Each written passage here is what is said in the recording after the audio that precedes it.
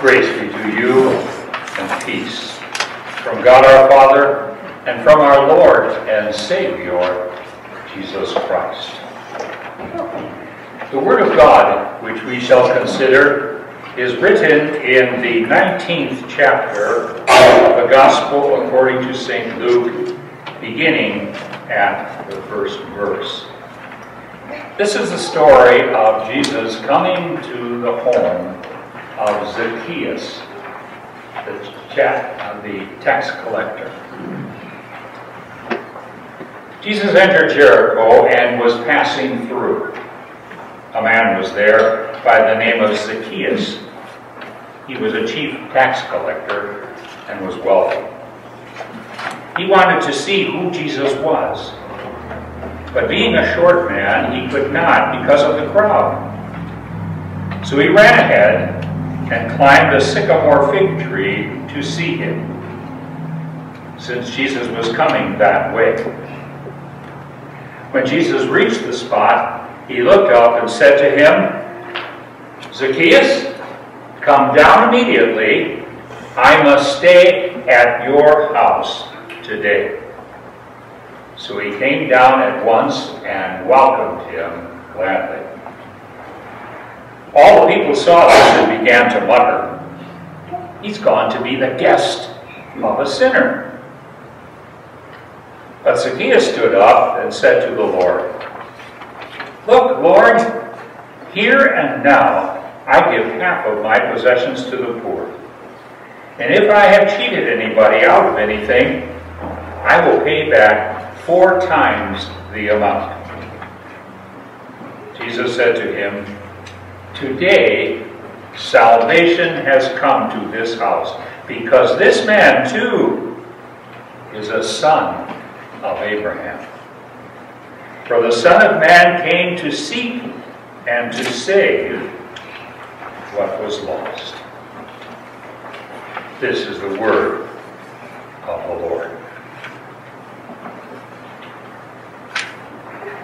Beloved fellow outsiders to the kingdom of God. In Jesus' day, tax collectors were despised. They collected exorbitant amounts of money when they went out to get the taxes, more than they were required to give to the Roman authorities. And they had Roman soldiers to back them up. So the people were forced to give more than they knew they had to pay. And they didn't like tax collectors at all. They regarded them as extortioners and as people who were collaborators with the hated Romans. Zacchaeus was a Jewish man. His name is Jewish. But he had kind of turned his back on his own people, because anyone who was going to collect taxes for the Romans would not be accepted by his fellow Jews. So we find, and he was wealthy. He was a chief tax collector. Luke doesn't spell that out exactly. It may be that he ruled a certain, or ran a certain administrative segment of the tax collection system. Or perhaps he was the chief tax collector over all of Judea. At any rate, he was a wealthy man and not thought of very well at all. Now this story is the story of how a very unlikely man found salvation. Can you think of anything in your life more important than that? Than finding salvation? No matter how successful you are, Zacchaeus was wealthy. He was doing all kinds of good things. But something was missing. He knew that he should have been back where his parents had taught him to be. And he knew that no matter how successful he was, he needed the God of Israel. Well, the same thing is true for us. It doesn't make any difference how well you do, how well you're thought of, or what. The only thing that really matters in life is whether or not you have found salvation. So, this morning, let's consider how you get Jesus' salvation into your life. In the story of Zacchaeus, Luke tells us that there are 3 things you have to do, and all of them are necessary. First, you have to climb a tree. Second, you have to see past the crowds. And third, you must welcome Jesus into your life. The first and the biggest barrier to truly having Jesus' salvation in your life is pride. Now, Luke doesn't tell us a whole lot about Zacchaeus. Maybe Zacchaeus knew, since this is getting close to the time when Jesus' ministry was ending, maybe Zacchaeus knew that Jesus had called Matthew, or Levi, who was a tax collector, to be his disciple. And now he heard that Jesus was coming, and he thought, you know, I've got to find out about this guy. If Matthew went back to his roots, perhaps I can go back as well. But pride can keep you away, can't it? Think of Zacchaeus' pride for a minute. A couple of things. He didn't rise to be the chief tax collector at 24. So he's, at best, a middle-aged man. And he's kind of a short little guy. So he wants to see Jesus. But everybody wants to see Jesus. All the people in Jericho are crowding around Jesus is passing through on his way to Jerusalem, where he's going to suffer a God. And Zacchaeus can't see Jesus. I guess if we were making a movie, we could picture him jumping up and down, trying to see if Jesus is coming, sure that he's going to miss him. So what does he decide to do? He decides he's going to climb a tree. Can you imagine how he looked? So here's this little guy, maybe in his 50s, maybe early 60s, and he's scrambling up this tree. The man has no pride at all. He looked like an idiot up there, a grown man climbing up a tree. You wouldn't think anything of a youngster climbing up a tree, or maybe even a young man. But imagine perhaps the mayor of the area climbing up in a tree.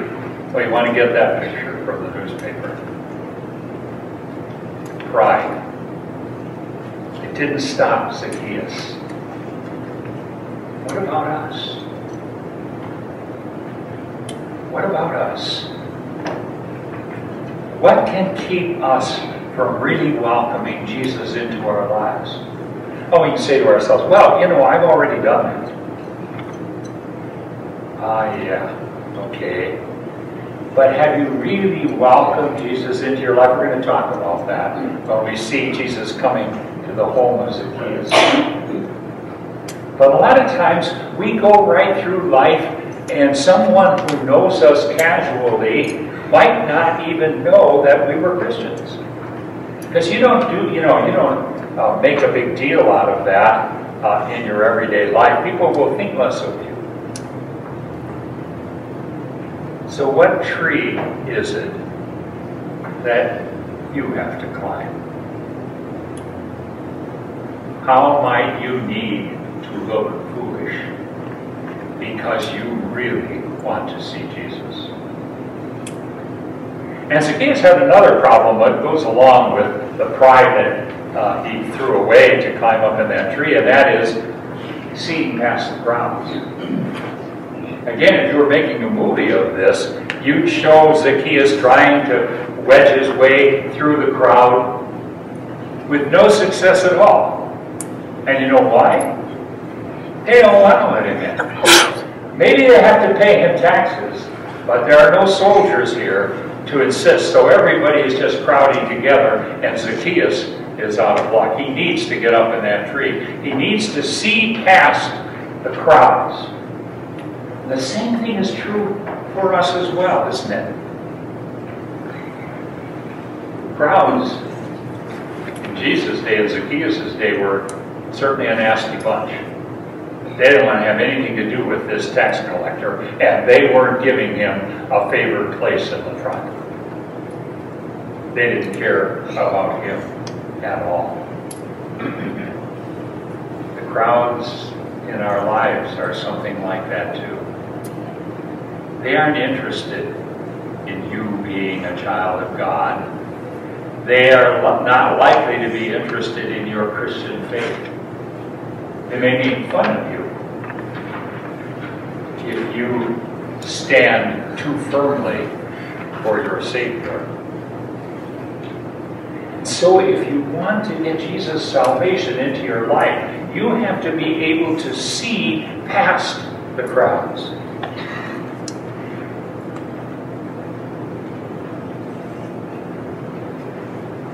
That brings us to the third and perhaps the most important point. So, number one, you have to climb a tree. Number two, you have to see past the crowds. And the third thing is you have to welcome Jesus into your life. Now notice that Zacchaeus had no idea at all that Jesus would come into his life. So there isn't anything here about Zacchaeus accepting Jesus or giving his life to Jesus. There's nothing at all. This really isn't about Zacchaeus, the wealthy tax collector, at all. It's about Jesus. So it isn't a matter of making a decision for Christ. It's the Savior who comes into our lives. When Jesus reached the spot where Zacchaeus was, he looked up and said to him, "Zacchaeus, come down immediately. I must stay at your house today." So he came down at once and welcomed him gladly. Notice all of the phrases. I must stay at your house. He isn't just going to eat a meal. He's going to be at Zacchaeus' house. And Zacchaeus welcomed him gladly. He was honored that the Savior would come to his house, and even Jesus' enemies. All the people saw this and began to mutter, "He's gone to be the guest of a sinner." Why in the world would this famous prophet, Jesus of Nazareth, stay with that bum Zacchaeus, who cheats and steals and who is a traitor to his own people? But all of the things that Luke tells us have to do with being a part of Zacchaeus' house. I'm going to stay at your house. And he welcomed him. And people are offended that he would eat and stay at the home of a sinner. When Jesus says to Zacchaeus, "I'm coming home with you," he's teaching us two things. The first thing is that we should note the order of grace, the order of God's undeserved love. Zacchaeus doesn't say, "Savior," as he calls out, "Jesus, Lord," whatever he might have called him. "I'm going to stop cheating people. I'm going to straighten up and fly right." He doesn't say any of those things. And Jesus doesn't respond, "Oh, good, I'm glad that you're going to straighten things out. Now I'm going to come to your house." Jesus doesn't really know anything about Zacchaeus other than the fact that he wants to see him. And he says, "I'm going to come home with you." Zacchaeus hasn't even repented. He didn't do any of the things that a Christian is supposed to do. But you see, it doesn't start with us. It starts with God. Jesus comes to Zacchaeus' life. I remember when Dorothy in The Wizard of Oz wants to get a hearing before the grand, wonderful fellow that will help her out. He doesn't say to her, "Oh, I'll just give you this." No, he says to Dorothy, "Get me the broom of the Wicked Witch of the West, and then I'll give you an audience." But you see, this is the order of creation.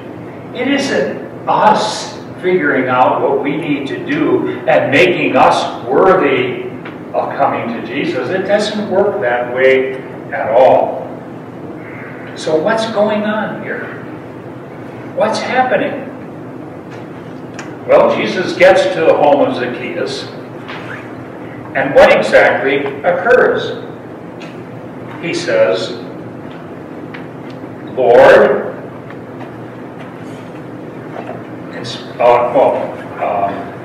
"Look, Lord," he says. "Look what I've done, or what I'm going to do." I love that phrase. "Look, Lord." It's like the little boy or girl comes up, "Look, Daddy, look what I've done." It isn't Zacchaeus bragging. If you read it that way, you're misunderstanding. Jesus would have put that down immediately. He would have gotten rid of that. He wants to show Jesus what has happened in his life. What's Jesus saying? "I don't care about your flaws, Zacchaeus. I don't care that you cheated, that you did all of these things. I still love you. I still care about you." He isn't telling him that it's all right to do those things. And Zacchaeus knows it. Zacchaeus, at the invitation of Jesus, is prepared to turn his life around. You see the emotion in Zacchaeus.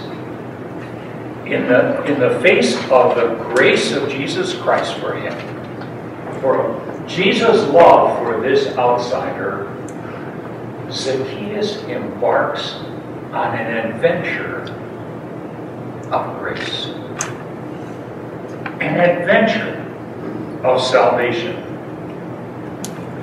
Look at what he says. Grace always changes you. That's the second thing. Look at how it changed Zacchaeus' life. Zacchaeus stood up and said to the Lord, "Look, Lord, here and now I give half of my possessions to the poor. And if I have cheated anybody out of anything, I will pay back 4 times the amount." That isn't what was required. He was required to give 1/10, not half of everything he had. But Zacchaeus was wealthy. And so he could give half away. And because he felt so wonderful as a child of God that that's exactly what he intended to do. When he cheated somebody, the law, the Old Testament book of Numbers, said that you needed to pay back anyone you cheated and give them 20%. But Zacchaeus is going to give them 400%. He's on an adventure of grace and of salvation. Because this changes. Jesus changes the life of everyone into whom He comes with his salvation. Now here's where things start to get a little uncomfortable for us. We're not like Zacchaeus. Previous to today, you haven't spent your life living without God and doing whatever you wanted and ignoring things. No, you came here this morning because you're a child of God. But sometimes we get accustomed to that, don't we? We want to take it for granted. And we lose this sense that Zacchaeus has, that we want to say to the Lord, look, Lord, look at what you have done in my life. I am rejoicing in being able to do wonderful things because you made it possible. That's what the story of Zacchaeus is about. You know, all the phrases that Luke tells us, you know, I'm going to stay at your house. Zacchaeus welcomes him. Jesus' enemies say he's eating in the home of a sinner. All of those phrases remind us how much Jesus came into Zacchaeus' life. He didn't just say something to him. You know, the evening meal in those days was very important. The day's work was done and it was time to eat. Well, what are you going to do after dinner? Well, maybe we'll go to a movie, maybe we'll watch a little television. Who knows what we might do? But not in those days. They had these little oil lamps. So you enjoyed eating the meal, and you took a long time doing that, and when you were done, you went to bed. So Jesus was going to stay at Zacchaeus' house. He was going to be a part of everything that was happening in Zacchaeus. Jesus wanted everything to change. He wanted to be part, you know the phrase, the warp and the woof of life? Maybe that sounds strange to you. If you're making a rug, the warp and the woof are the different threads. Some run this way and some run this way on a loom. So if you're part of the warp and the woof of someone's life, you're part of everything. Jesus cares about how you think of your job, how you think of your marriage, how you think of your schoolwork, how you think of everything. And he comes with salvation for those things. So it isn't just a matter of something that we do on Sunday morning. No. Jesus wants to be part of every part of our lives. Everything that we think about, whether you take a job or you don't take a job, how you raise your children, how you act sexually as a man or a woman, everything. It doesn't make any difference what it is. Jesus wants to be part of that life. Can he do that? Can he make a change like that for you? He did for Zacchaeus. It's wonderful to see Zacchaeus rejoicing, isn't it? Look, Lord, look what I'm able to do. I never did this before. I worried about me. But everything has changed since you come into my life with your salvation. But can Jesus change your life? Can he make a change in the life of someone who's taken salvation for granted for a long time? I know how easily I can do that. I'm sure that's true of you as well. Jesus came to save outsiders. The danger for us, of course, is that we don't see ourselves as outsiders. Zacchaeus did. Again, remember him trying to get his way through the crowd and ignoring what people thought of him, climbing up in a tree. None of that mattered to him at all. He was an outsider, and he wanted to be an insider. He wanted to be a part of what Jesus had to offer. We're outsiders too. We may not recognize it. God has been gracious to us and brought us in, but we begin to take that for granted. We need to realize that we always were outsiders. How does Jesus change that in your life?